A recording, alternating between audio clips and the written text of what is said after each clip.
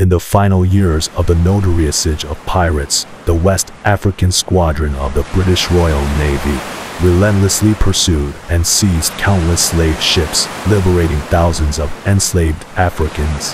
One of these slave hunting ships was the HMS Black Joke, and it earned its reputation as the most fearsome hunter of slave ships across the Atlantic, emancipating over 200,000 Africans from the shackles of captivity.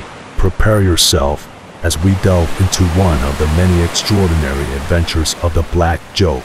In the far distance, a small African lateen-rigged fishing boat buoys into frame, riding high on a wave. The wood of the boat groans over the incessant splashing of the waves.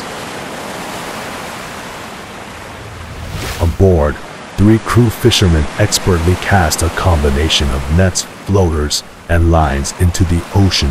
They wear traditional crew clothing, reflecting their West African heritage.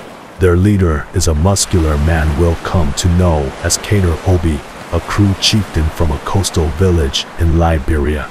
As a respected leader, Kader navigates the delicate balance between authority and compassion. I can't forget when Ben came home, lion tail in hand, in an unbelievable tale of bravery.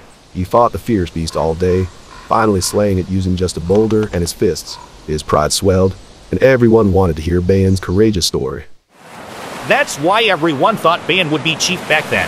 They worked the fishing lines with skillful hands, testament to their experience and the crew people's deep connection to the sea.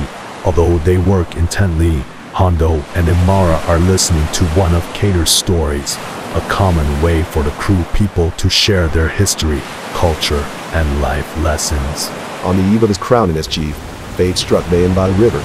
A scorpion's venomous sting led to his untimely demise as he succumbed to the waters shortly after. And that's why Kader is chief. So you see, sometimes it's good to be second place. Especially for Hondo. Ben hated you.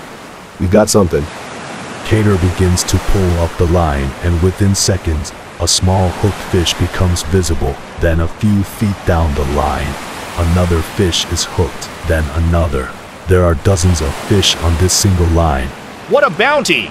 As Kader draws them up, Hondo and Imara yank out the hooks and toss them in a bucket. They work together so efficiently, it's like an assembly line.